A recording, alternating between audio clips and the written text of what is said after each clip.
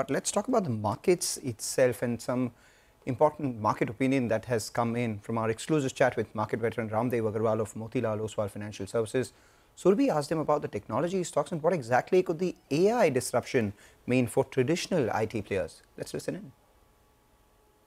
Technology. Now, technology has lots of different ramifications. One is the traditional technology, your Infosys, TCS type of businesses. Then there is the new age internet type of companies. And I know that in your PMS, you own some of them. I think Zomato is a pretty big holding for you folks. And then there are the likes of the fintech, right, where payments and banking and technology come together, the likes of Paytm. So in this universe, what are you most bullish on? See, the largest segment is the classical services companies. They are right now little slow after an immediate burst of post-COVID. Yeah. There were a lot of thought process that everything will be working from distance and everything will be automated and things like that. And a lot of projects came there, and right now they're going through a little slow phase. So this is now it depends on how well you understand what is going to be the longer term future.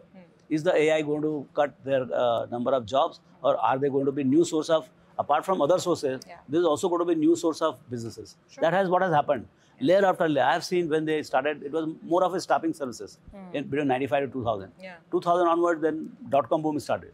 Then ERP boom started. Then all kinds of things keep coming. Cloud happened, digital transformation then digital happened. transformation happened. And now AI transformation is there. So all those things are still on. On top of it, AI transformation has come.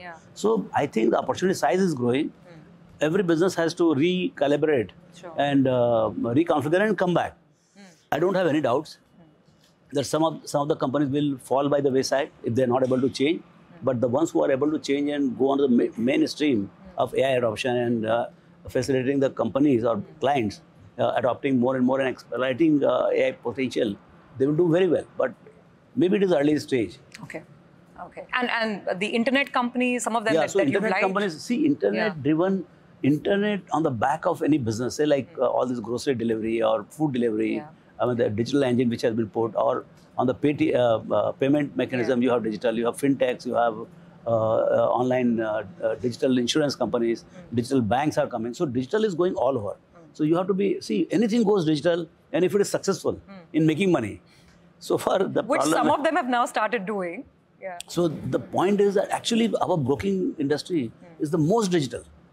Right from onboarding to fulfillment, everything is digital. And that's why you're doing 500 lakh crores per day turnover. And that to T plus settlement. And SEBI is promising T plus 0. You imagine nowhere in the world it is possible unless it is digital. So we are most digitized, successful digital business and growing like crazy. So clearly you have to see where exactly the positive impact of digital is there.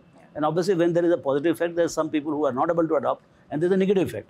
So you have to be siding with the people who are able to adopt and exploit the power of technology.